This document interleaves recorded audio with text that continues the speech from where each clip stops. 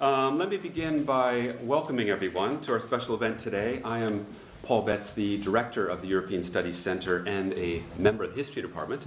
And on behalf of the European Studies Center and the College, it is my great privilege this morning to welcome you to this conference on Brexit. You looking at me, looking at you, Brexit, Britain, and the world. Now, as you may know, St. Anthony's was founded in the early 1950s with the express aim of studying contemporary global problems, and is composed of various regional study centers whose student body is the most international of all the Oxford colleges. This conference is very much in keeping with the spirit of the college's approach to current affairs. Our European Studies Center celebrated its 40th anniversary last spring. The center is just 100 yards down the road and was founded in 1976 with a generous donation gift from the Volkswagen Foundation. Originally, it was called the Western European Studies Center and was dedicated to studying the problems confronting contemporary Western Europe from an interdisciplinary perspective, and in those days, the focus was mostly on British West German relations. With the end of the Cold War, our center, not surprisingly, dropped the West from its name so as to signal its commitment to the study of Europe as a whole and the whole of Europe. Over the decades, ESC has played host to sustained academic inquiry, scholarly exchange, and a range of visiting fellows from across the continent.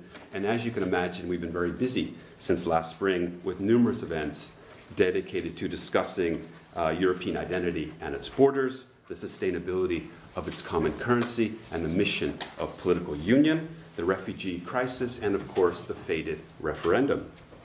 This conference looks to take up many of these issues in new ways, and the subject of Brexit could not be more timely or pressing. I would like to thank Adam Bennett, David Vines, and Julie Adams for the great work in putting this together, and would like to welcome you all to the conference and hope that you will enjoy the conference itself. At this point, I will turn things over to David Vines, who will then provide a conference introduction. So, David. Thanks very much.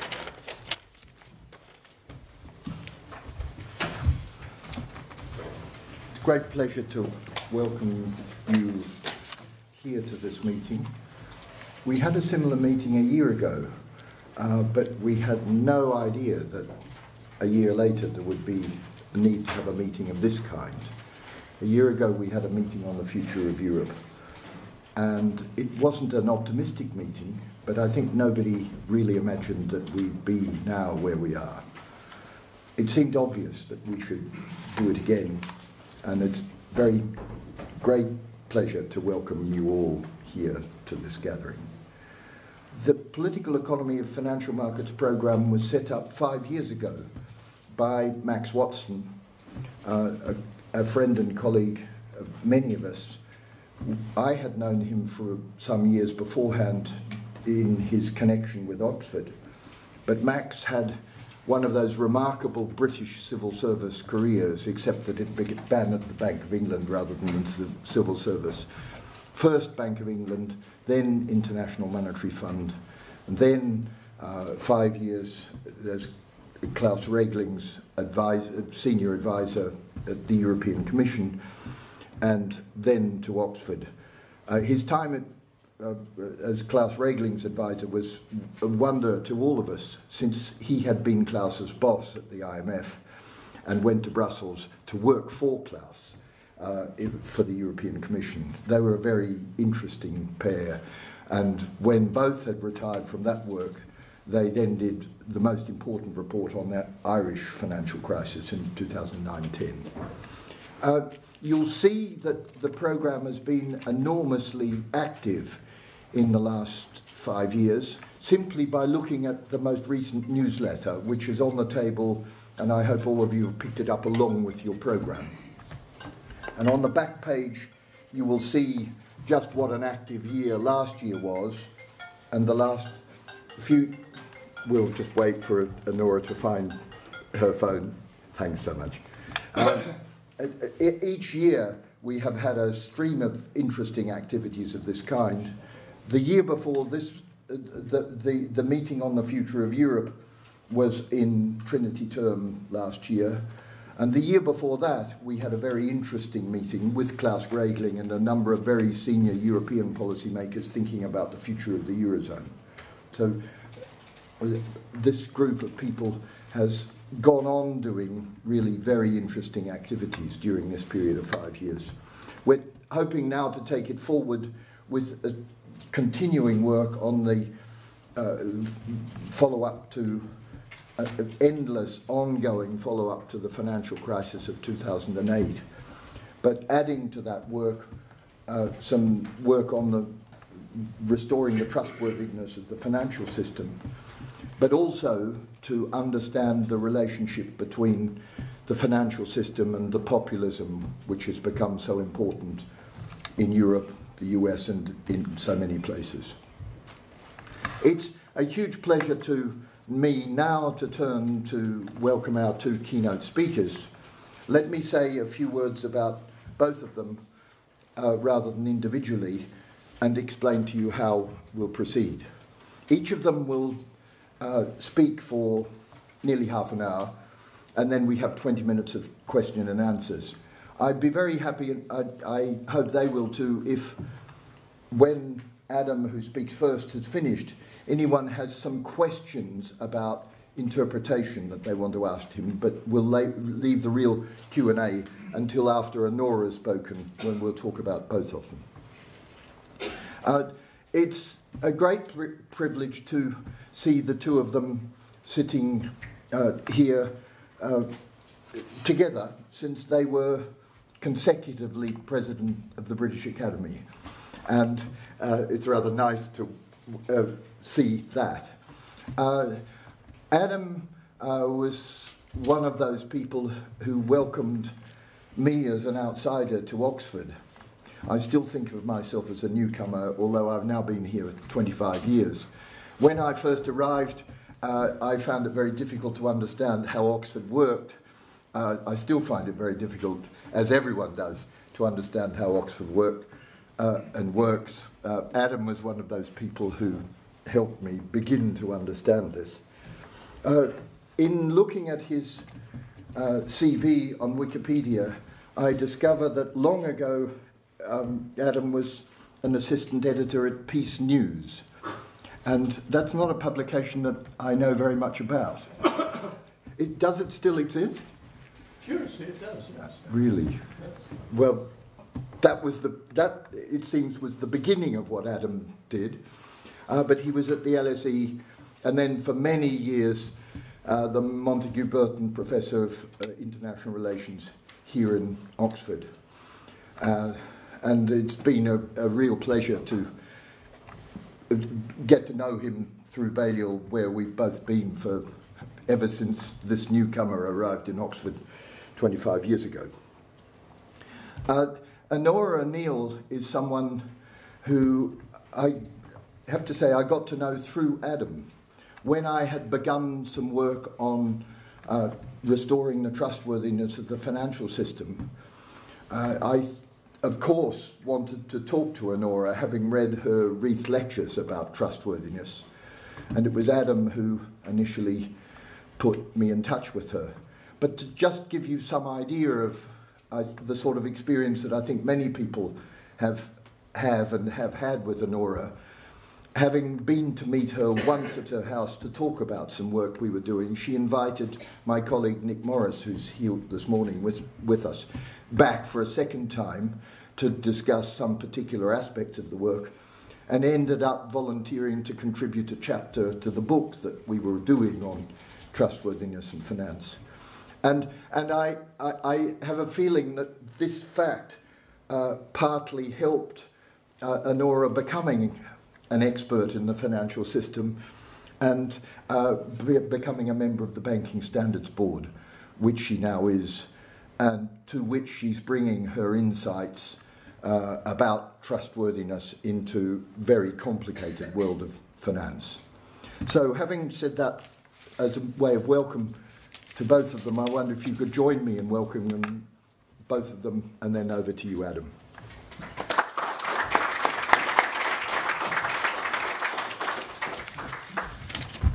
Well, ladies and gentlemen, David was kind enough to mention one aspect of my misspent youth, and there is something I learned from it which is highly germane to what I'm about to say.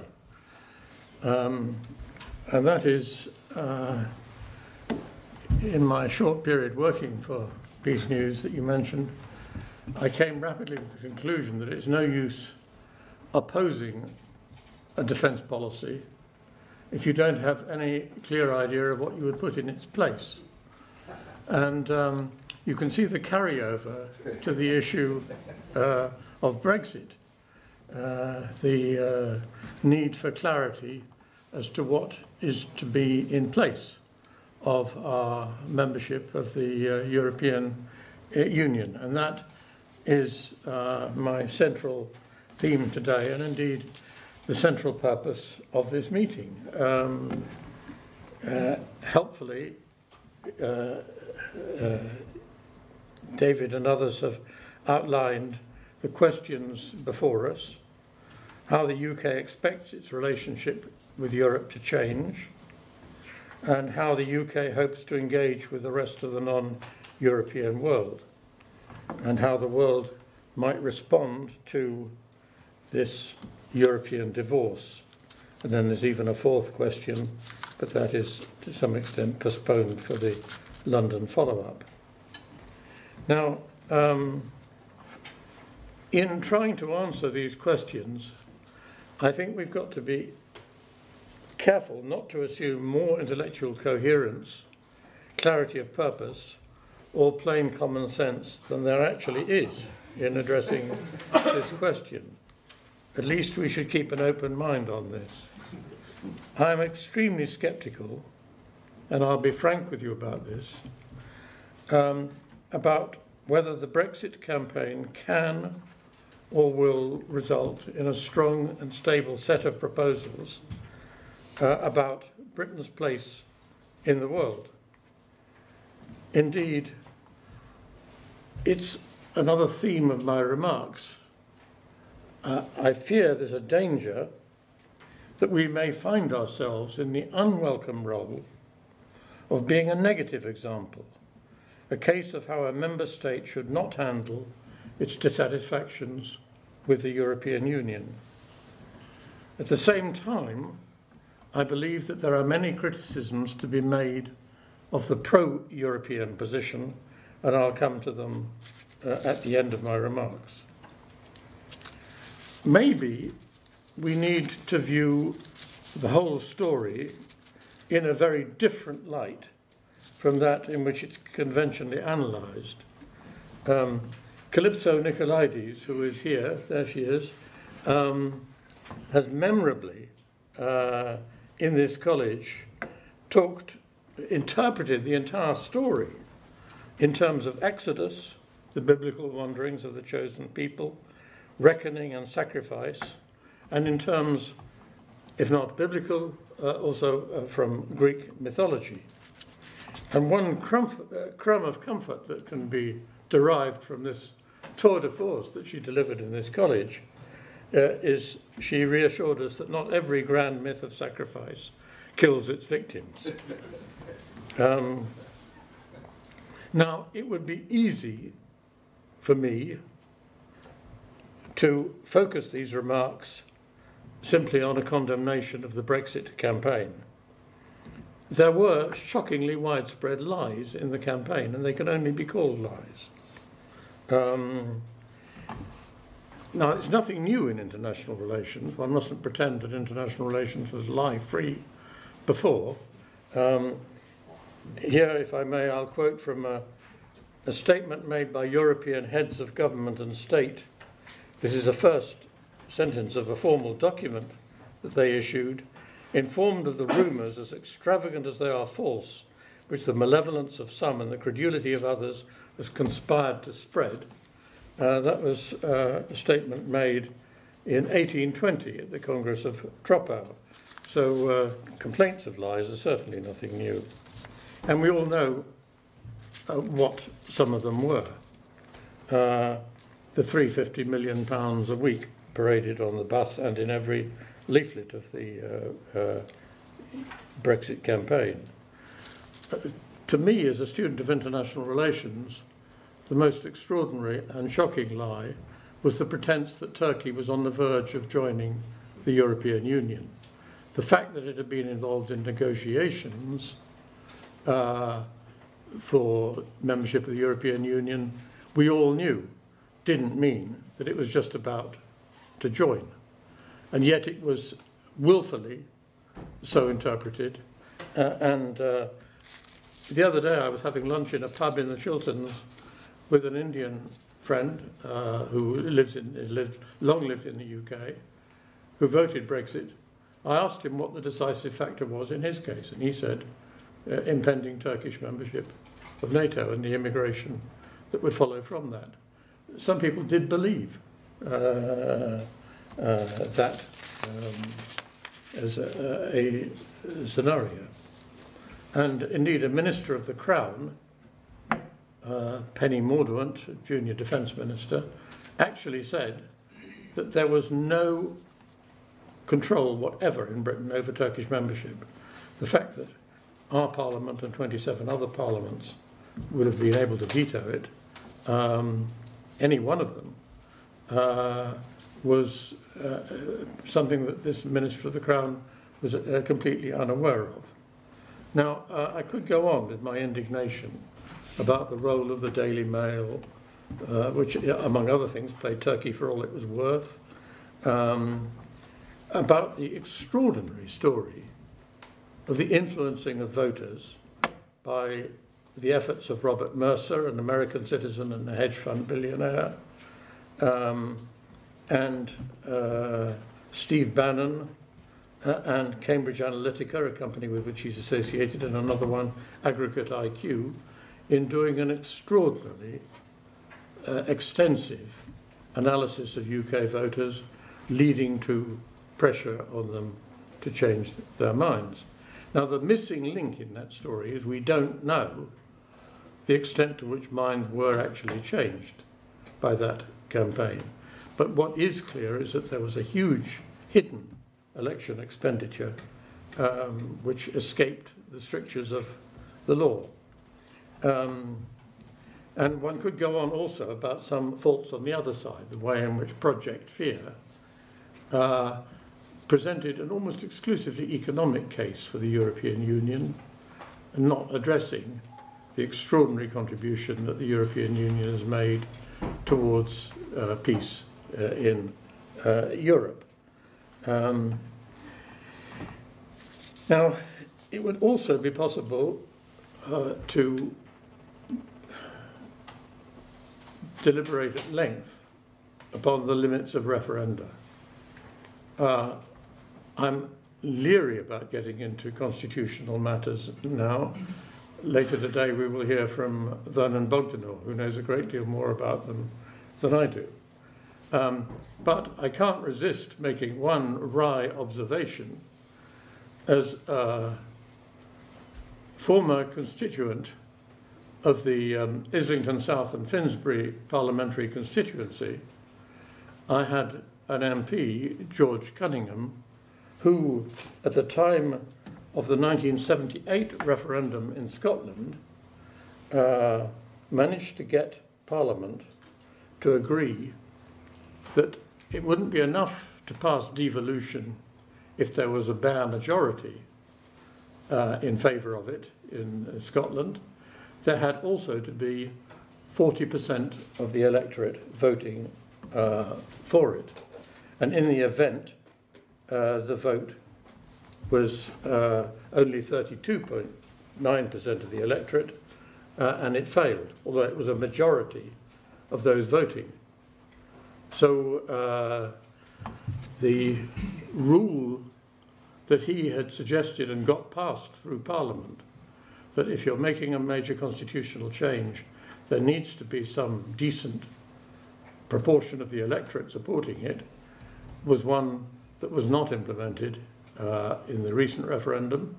If it had been, it would have failed. It got 38% of the electorate. Now, I mention all these gripes because I think that when a project begins on as dubious and questionable a basis as the Leave project has, one should expect there to be continuing turbulence about it, and that there certainly will be. And in the literature, as I mentioned, they suggested there was no clarity about what exactly was being suggested. There was reassurance that we would be like Switzerland. That was mentioned in all the Leave UK literature. And as you know, Switzerland has a special relationship with Europe, being part of the single market, the European single market, but not a full member of the European Union. And so it was made to sound a reassuring project. And yet, since the referendum, and I suspect influenced somewhat by the press, it has been treated, the result has been treated as a mandate for a complete break with Europe.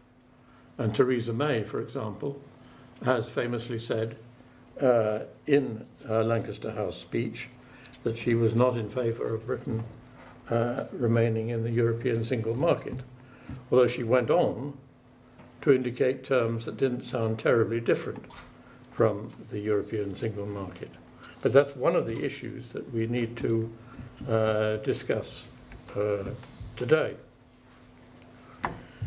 Now, having got this off my chest, I now want to say that there is a danger among us all of simplifying the result of the referendum and losing sight of some of the fundamental factors that were undoubtedly involved. And the deeper common causes of Brexit, and to some extent Trumpism as well, are first of all the deep dissatisfaction, which of course is stronger in some areas than others, with the effects of globalization.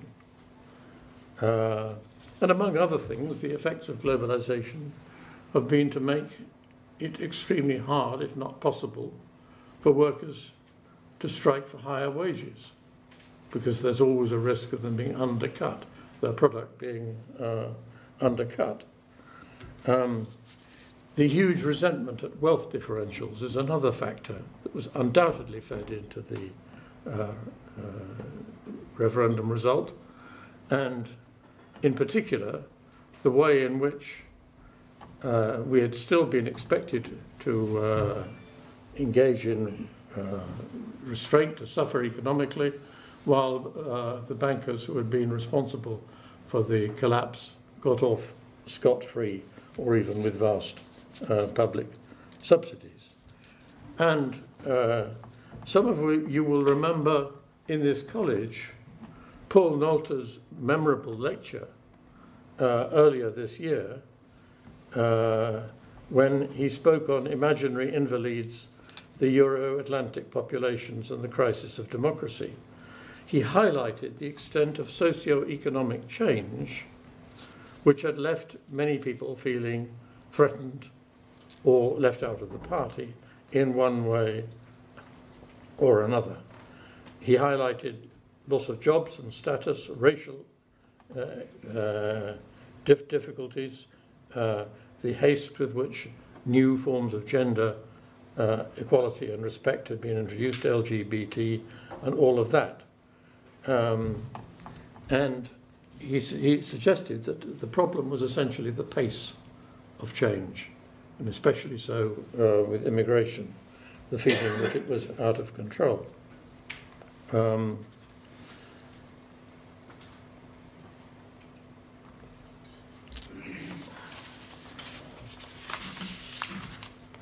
Another factor that I think helps to explain the referendum result, it was not a main contributing factor, but it set the scene, was the failure of military interventions in which governments have engaged in the post-Cold War period. Afghanistan, Iraq, Libya, etc. And one of the effects of that is to diminish respect for government as such, if it is seen to be making decisions that are faulty. And in particular, there is a problem here with liberalism and the international spread of liberal ideas, which seems, in all the three countries I've mentioned, to have run into troubles of various kinds.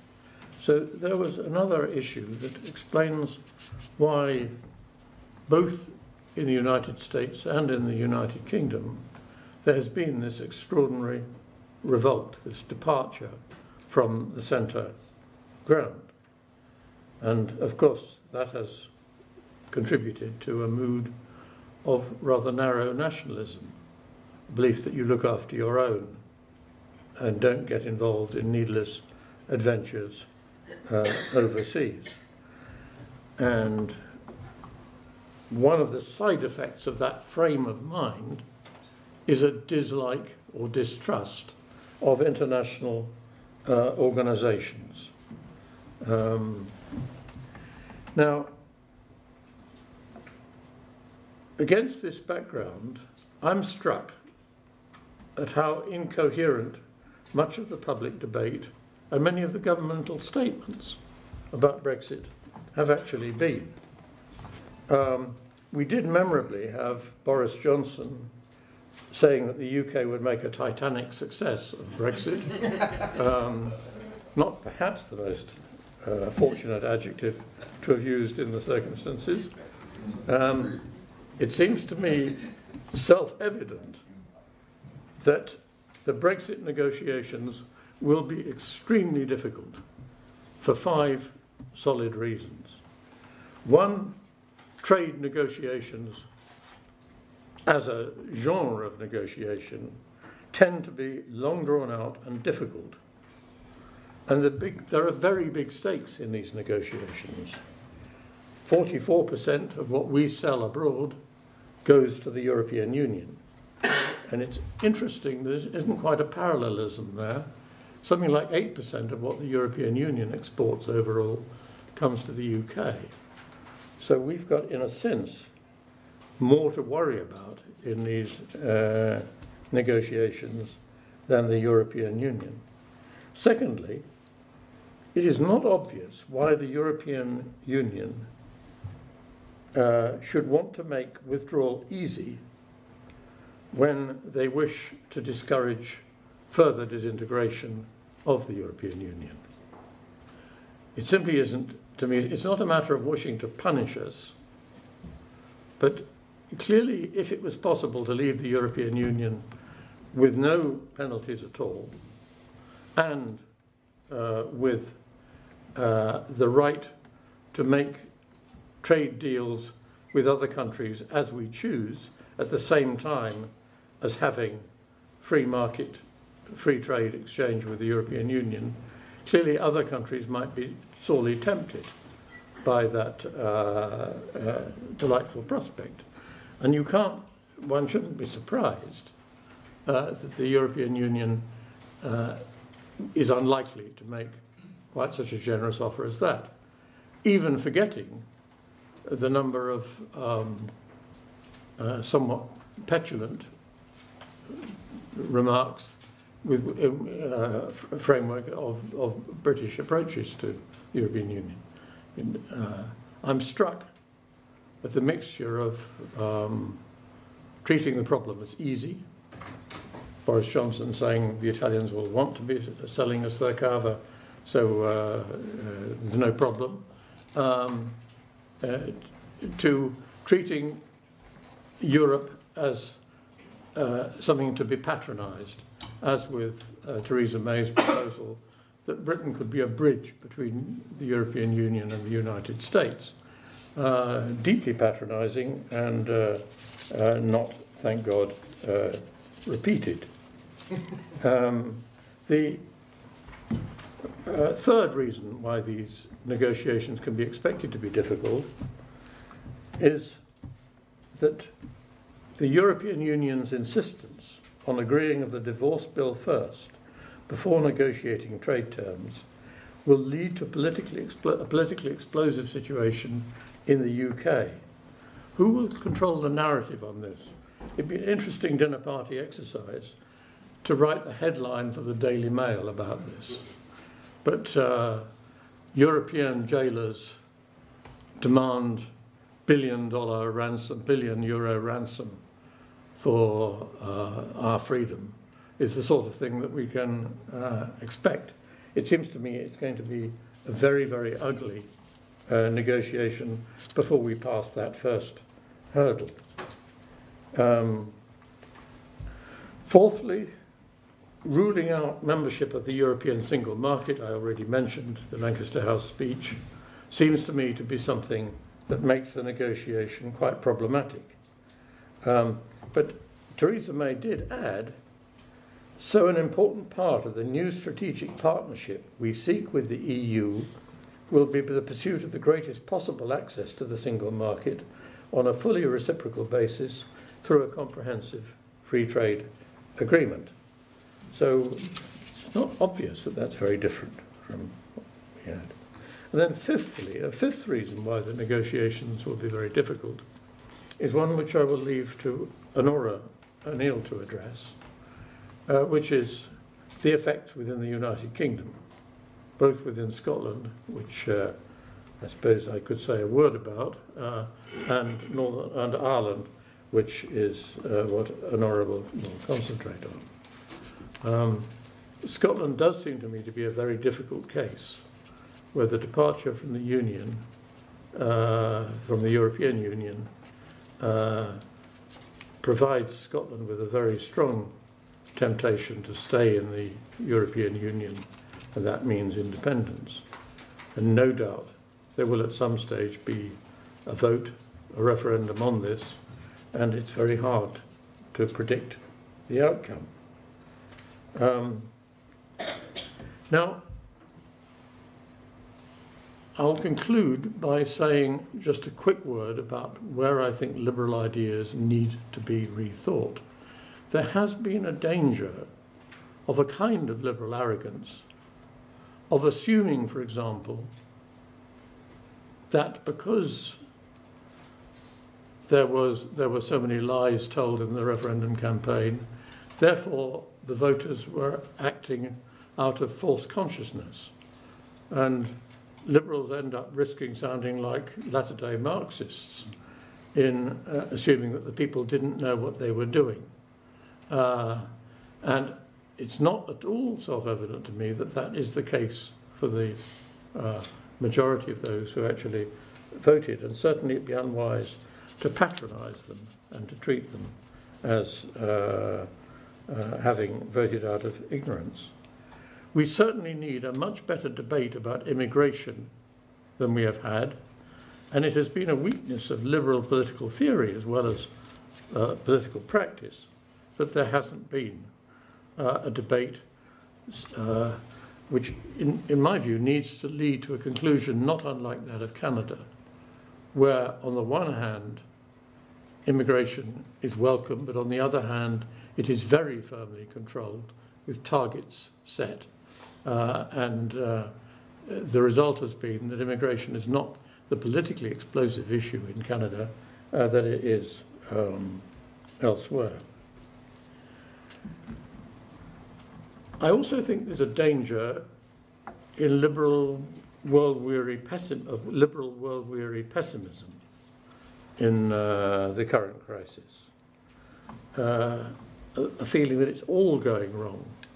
But when you think about the lack of coherence of the Brexit position, or equally of Trumpism in the United States, it's far from self-evident that liberalism is in really serious trouble. There may well be a rebound precisely because these are not coherent doctrines, and we see daily evidence of how there is a lack of coherence, a lack of political savoir-faire in the White House, and the Brexit campaign is not so very different. Indeed, it was heartening to see in the recent French elections that one point that rather defeated the election manipulators, the Steve Bannons of this world, was that they don't seem to have fully grasped that in order to have an influence on French elections, you have to use the French language. It's rather elementary, but indeed the French elections, like the Dutch elections earlier this year in March, are evidence that a sort of fight back has begun, and that it is far from self-evident that the lesson drawn from either Trump or Brexit will be one that will be followed elsewhere. The EU, I'm not in doubt, will survive, and I don't think that's the issue before us. I think the issue before us is how to craft serious, plausible policies for the UK in its future relationship with the European Union. And this conference seems to me to be right on the money as far as that issue is concerned. Thank you very much.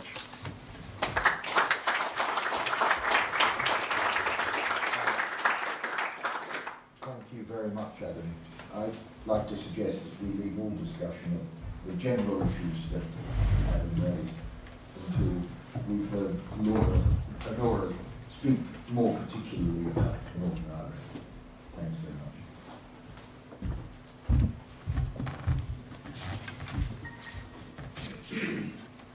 Thank you, David. You didn't mention a connection between Adam and myself, which might be even more surprising. We were undergraduates here together and have known one another for quite a long time. Well, I like to imagine the organisers of today puzzling about the conference title, because they hit upon the brilliant phrase, "Where now?" the sort of thing you say when you're completely lost. And of course, it is an apt title. So I'm going to say a little bit about where we are in process and then go on to the issues that most affect the Republic of Ireland and Northern Ireland and thereby the UK. On the process, well, we know Article 50 is triggered, and it is remarkable that we have this swirl of ill-tempered dogmatic assertion about what it means. That fuels where now is the question. To me, at present, the most significant substantive difference seems to be between those who think that before there can be any substantive negotiations on future relations, some things have to be settled. So Barnier on April the 17th, to succeed we need on the contrary to devote the first phase of the negotiation to reaching an agreement on the principles of exit. Sounds okay until you think about it a bit, but three things were mentioned that must be settled in advance. What the UK must pay the EU, what the situation of citizens living in other states will be, and what the situation of the Republic of Ireland will be. So, well, you could, if you're positive, say at least one of the constitutional issues is getting attention, which it did not in the referendum campaigns, where I think nobody thought that the vote had constitutional significance for the integrity of the UK.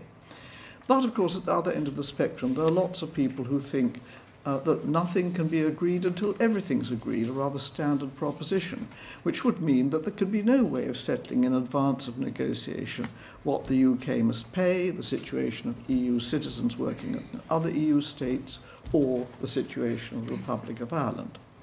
Now, in these circumstances, I think it's increasingly clear that no deal is one of the likely outcomes. I believe there's more awareness of the no-deal possibility than there was a few months ago, when most ministers seemed to pooh-pooh the very possibility.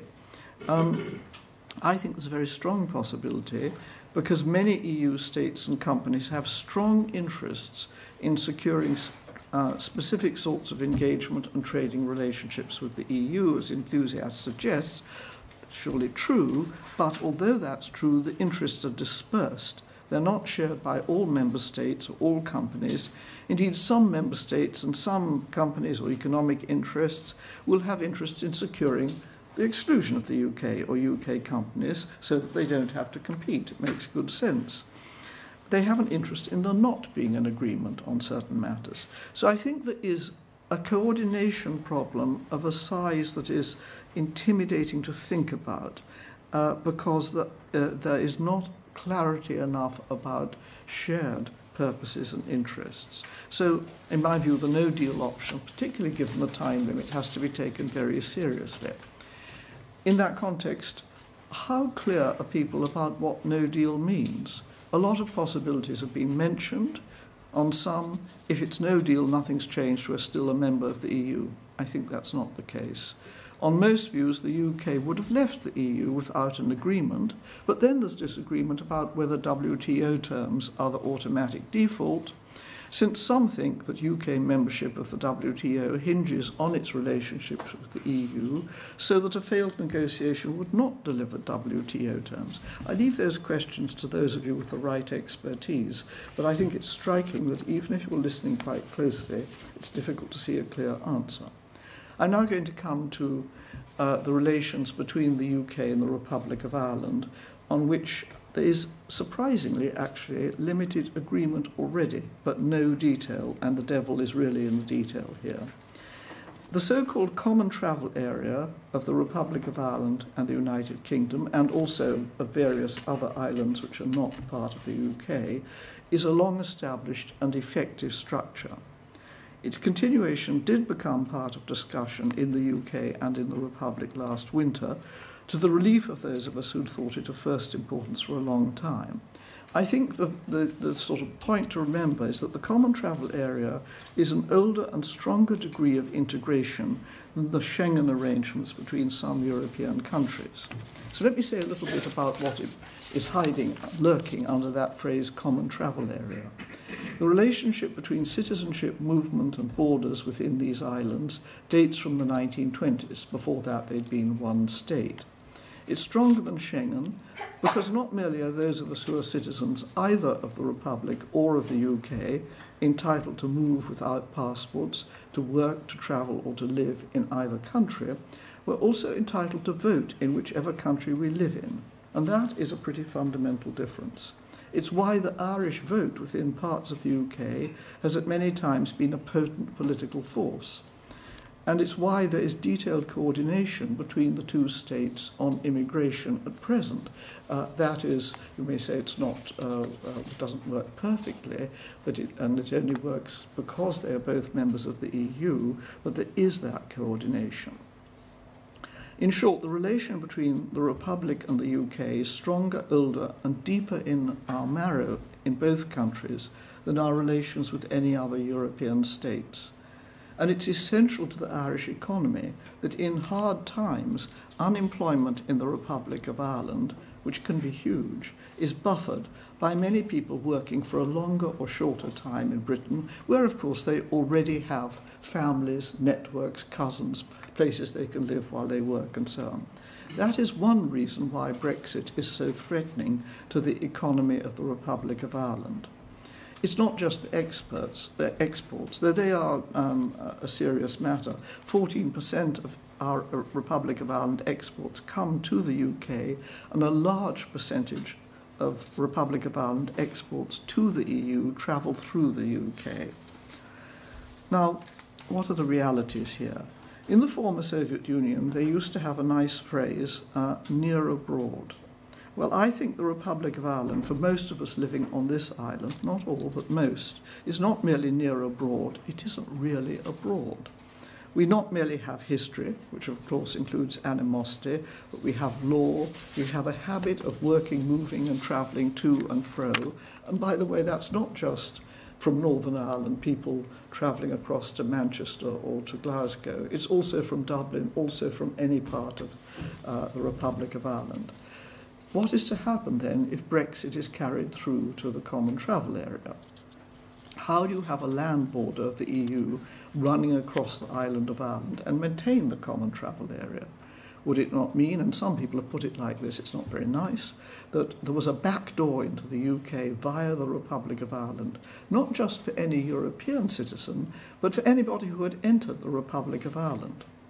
I think some attention to that anybody is relevant because it lies behind the reality that there are already coordinated border controls in the two jurisdictions, but at present those controls aren't being challenged by the fact of EU citizens of mainland states having a different status in the UK and in the Republic of Ireland. At present, after all, nobody who was aiming to work in the UK would choose to enter via the Republic of Ireland, at least if they were travelling from the rest of Europe, but that could change. Now, the border. In thinking about what is feasible, I do think the nature of the border is quite important. People are often surprised to learn that it's 300 miles long, 3 times as long as the English-Scottish border. And it is at present very, very lightly policed, but it has twice been seriously policed since Irish independence. The first period was during the Second World War, when there was effectively zero immigration pressure on the border. The second was during the Troubles, 70s and 80s, and again, for obvious reasons, there was no immigration pressure. But it's a long border with a lot of crossings, and policing it would be a serious disruption of life and economy. Lots of people live one side, work the other side. Lots of businesses have staff on both sides. Lots of businesses are highly integrated across the border counties and beyond, particularly, by the way, the very important dairy industry. So I'm going to say a bit about the way that Brexit could affect the movement first of persons, then of goods, and then of beasts. The latter matters particularly for the 2 Irish economies because they are heavily dependent on animal husbandry, not agriculture, animal husbandry. Movement of people. The agreement is to the what, that is to say that both the Prime Minister and the Taoiseach have said that the common travel area remains, but how is completely obscure. I heard the previous Secretary of State, Theresa Villiers, say, oh, passports in answer to that. Well, who has to show a passport for which purpose at what location? 2 sorts of proposals have been discussed, both with severe difficulties. One is to have a conventional border operation with passport checks at the Northern Irish Republic of Ireland border, or alternatively on sea or air travel between Great Britain and the island of Ireland. Both would, in the first place, be massively inconvenient and time-consuming. Both would require many, many people who do not have passports at all to get them and show them, and some on a daily basis. The politics of either solution would be fraught and contentious. If the current border were hardened, it could undermine much of the peace process. And if the control of persons was shifted to the Irish Sea, a view that some Brexiteers seem to have taken rather seriously, many would see this as the expulsion of Northern Ireland from the UK. The other type of approach is to require anybody in the UK to show their identity when undertaking specified activities, taking up employment, going into hospital, taking on a lease. Now, this is something that the Conservative Party have not traditionally liked. They've been against ID cards. But it may be a cost of controlling the movement of persons without hardening the land border or writing off the peace process or excluding part of the UK. My own view is that things are different now. Most people I know, including most Conservatives, carry mobile phones, which give away far more personal data about their lives than any ID card. So I do think it's a bit anachronistic to be fussing about ID cards. Secondly, the movement of goods. I can say less about this because it depends so much on what agreements are reached. But I think what's very important to remember is that Brexit is not merely threatening to the UK economy, it is immensely threatening to the Republic of Ireland's economy. And that it is because the EU is speaking about the tax haven approach on which so much of the prosperity of the Republic of Ireland has been based, that companies headquarter there and get low corporation tax. But President Trump has been making the same move. There is a considerable move against the tax havens, you might say particularly Luxembourg and the Republic of Ireland, but others too. And this is particularly hard when you have manufacturing processes with components that come to and fro and to and fro across the borders as things are built up, and where sectors are particularly integrated, like dairy. I think it depends very much on the detailed outcome of negotiations, what could be done.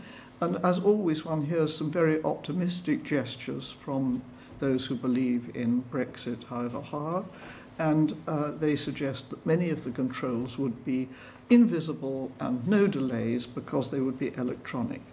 I have to say I have seen no details, no costings, no estimates, and we do have a lot of experience of cheating at the Republic of Ireland Northern Irish border.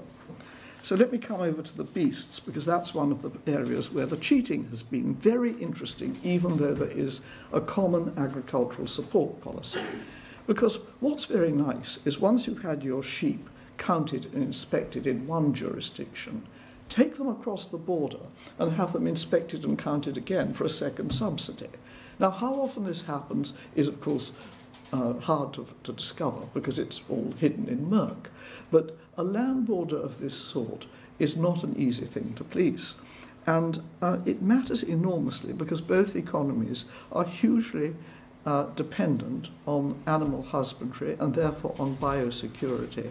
And once you get differentiated agricultural support systems, I think that it's quite likely that people will do more of this, let's put it gently.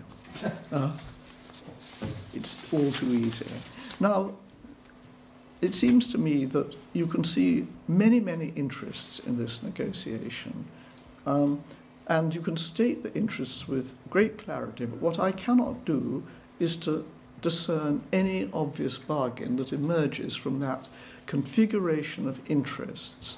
I don't think, by the way, that the EU has entirely grasped the realities of the Good Friday Agreement and the peace process in its suggestion that if there were a vote for the North to enter, to unite in United Ireland, then there would be, they would be part of the EU. It's probably constitutionally wrong to say that at this stage, but it's also wide of the mark about what the issues are. If you want to read some more about that, there's a very good blog by Paul Bew on the Policy Exchange website this week, which I recommend. Thank you. Paul Bew. Yeah.